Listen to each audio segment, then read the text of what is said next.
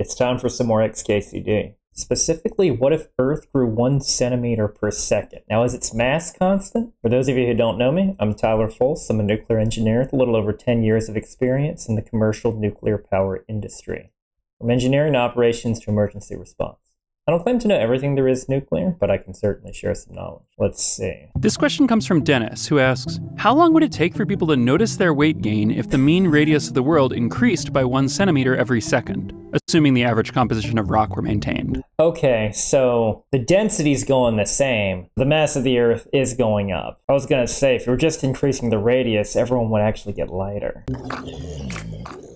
Let's imagine the whole Earth, from crust to core, starts expanding uniformly beneath our human structures, which don't expand.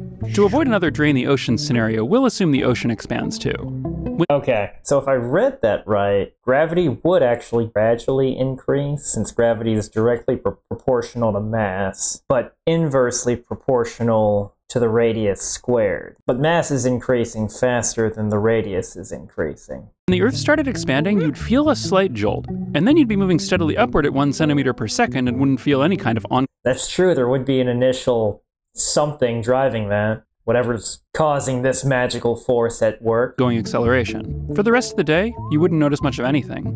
After the first day, the Earth would have expanded by 864 meters. Gravity would take a long time to increase noticeably. If you weighed 70 kilograms when the expansion started, you'd weigh 70.01 at the end of the first day. Okay. Yeah, that's what I figured, because the mass is increasing much faster than the radius, despite it being inversely proportional to radius squared. With all of this being in proportion, somehow.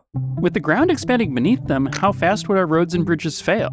Well, not as quickly as you might think. Here's a puzzle I heard once. Imagine you tied a rope tightly around the Earth so it was hugging the surface all the way around. Now imagine you wanted to raise the rope 1 meter off the ground. How much extra length would you need to add to the rope? Miles? Hundreds of miles? The answer is about 6 meters. Circumference is proportional to radius, so if you increase the radius by 1 unit, you increase the circumference by 2 pi units. It's interesting how there's actually a simple solution to that. Granted, the Earth's not perfectly spherical, but... One day, the 40,000 kilometer circumference of the Earth would increase by 2 pi times 864 meters, or 5.4 kilometers, which is about 0.01%. And that'd be handled easily by virtually all structures. Concrete expands and contracts by more than that every day. And that would include things like nuclear power plants. In fact, nuclear power plants have a fairly low profile. The tallest structures are typically the cooling towers, but not all nuclear power plants actually have cooling towers. The one that I worked at just had a really big cooling reservoir. One of the first real effects you'd notice would be that GPS satellites would stop working correctly.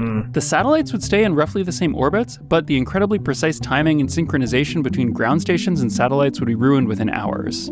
Most other clocks would keep working fine. Those are real precise. I know a similar thing would happen if the speed of the Earth's rotation were affected. However, if you have a very precise pendulum clock, you might notice something odd. By the end of the day, it would be 3 seconds ahead of where it should be.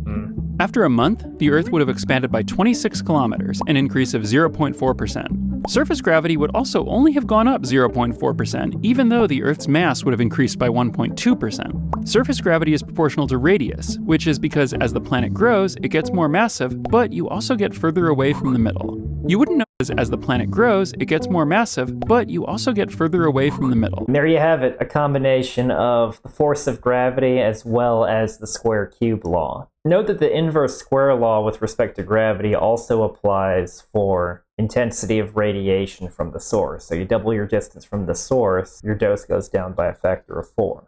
You wouldn't notice this difference in weight even using a scale. Human body weights vary by much more than 0.4% over the course of a day, let alone a month. And gravity is... I was going to say, especially if it's November, December, if you're anything like me, it might go up a bit with holiday treats.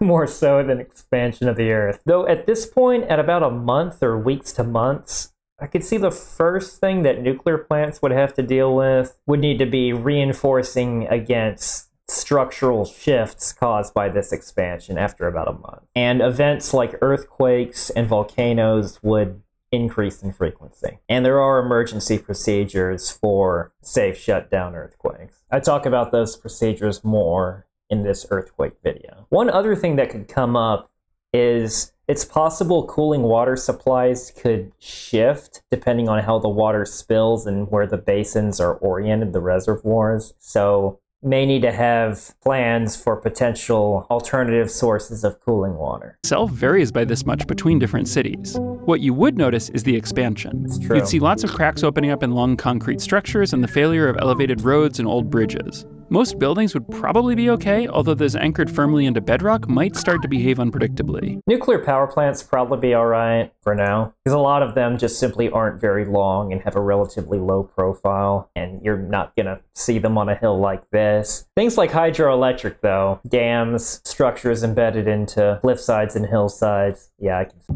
After a year, gravity would be 5% stronger, and the ground underneath structures would have expanded by 5%. You would probably notice the weight gain, and you would definitely notice the failure of roads, bridges, power lines, satellites, and undersea cables. Yeah, satellites being in precise orbits, sure. At this point, with the increased frequency of earthquakes, yeah, a lot of plants are going to be shut down. So it's possible, if we're talking about losing things like power lines, that there's a big enough fault in the grid that's going to force power plants to shut down simply due to electrical faults in the generator. If the generator trips or the main turbine trips, that's going to result in an automatic emergency shutdown of the reactor. If you're above a certain power level, it's automatic. But even if you're not, procedures will have you stabilize the reactor, where the reactor could still be online, but you're not supplying the grid anymore because no turbine, no generator. So the plant's not exactly helping provide electricity anymore at that point. And correcting any electrical fault, especially when you're dealing with this sort of crazy scenario, you're probably going to turn off the reactor anyway. Your pendulum clock would now be ahead by 5 days. After 5 years, gravity would be 25% stronger. Okay, yeah, at this point, I'm just thinking of the stress on the tectonic plates. So I don't think, after 5 years, I don't know if the continents are going to look like this anymore. They're just going to be breaking apart. We would see oceans expand, with the caveat in this scenario about them saying the oceans were going to be held constant. You could see the oceans appearing to get bigger in this scenario relative to the continents breaking up. Kind of depends with what rules of this functional magic scenario that we're playing with. If you weighed 70 kilograms when the expansion started, you'd weigh 88 now. Most of our infrastructure would have collapsed. Yeah. The cause would be the ground expanding by 25%, not the increased gravity. Surprisingly, most skyscrapers would hold up fine under much higher gravity. The limiting factor isn't weight, but shear forces like wind or the ground expanding. After 10 years, gravity would be 50%. Now, is the atmosphere expanding uniformly? Because if not, you're going to have thinner atmospheric pressure, and people might be more adversely affected by oxygen levels going down rather than gravity going up. Stronger. We'll assume the atmosphere is expanding too. Otherwise, okay. Thank you. There wouldn't be enough to cover the growing Earth, and the air would by now be getting too thin to breathe. Well, I guess that answers that question. I like this. He's playing along with this functional magic scenario. Kind of like if you were granted a wish for a superpower and you wanted super speed for some reason, you would also need to have the required secondary powers of super strength so you don't burn yourself up. Expanding atmosphere, surface air pressure would rise due to both increased gravity and more air, but we'd be okay for a little while longer. After 40 years, Earth's sound effect. So, if any nuclear power plants were still operating at this point, this could actually increase your efficiency. For your cooling towers, anyway. Higher air pressure, cooling towers dissipate heat more effectively. So there's the bright side. surface gravity would have tripled. At this point, even the strongest humans would be able to walk only with very great difficulty. Breathing the thick air would be a challenge. Yeah. Trees would collapse, and crops wouldn't stand up under their own weight.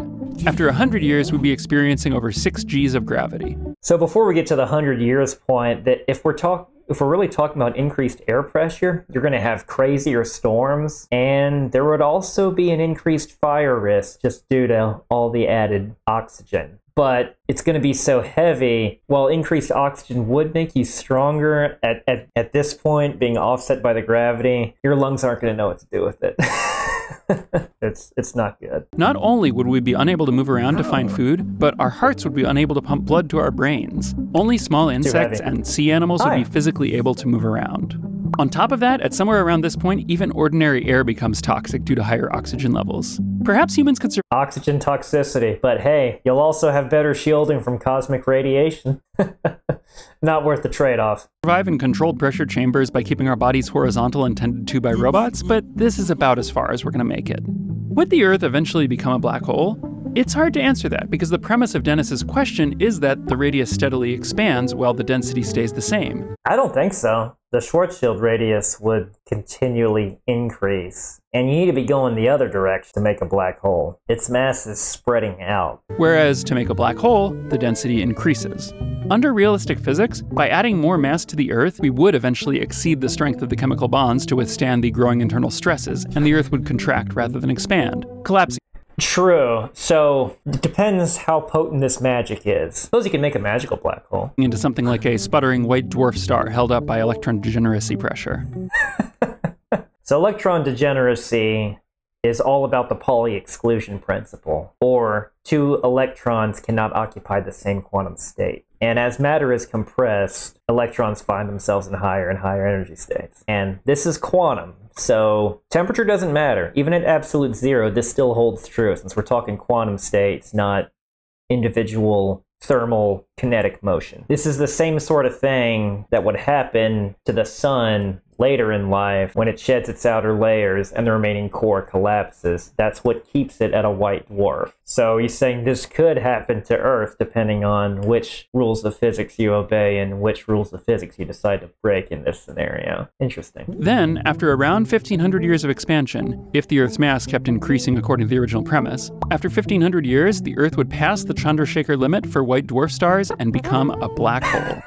So that is the maximum mass that a white dwarf star can have while still being supported by electron degeneracy pressure. Like anything else, it has its limits. Figures out to about 1.5 solar masses, by the way. And here I mentioned black hole. It's also possible for it to collapse into a neutron star being held by neutron degeneracy pressure, which is a similar thing, but with neutrons. Far denser than electrons. But if that fails, then yeah, you have your black hole. But to me, this sounded like they were changing the scenario a bit. But again, we're dealing with magic at this point, so sure. Have a black hole, why not? But before it gets that far, it's a shame humans wouldn't survive 300 years, because at this point, something really neat would happen. As the Earth grew, the moon would, like all our satellites, gradually spiral inward. After several centuries, it would be close enough to the swollen Earth that the tidal forces between Earth and the moon would be stronger than the gravitational forces holding the moon together. The Roche limit. There's a lot of limits in this video. Makes it fun. When the moon passed this boundary, called the Roche limit, it would gradually break apart, and the Earth would, for a short time, have rings.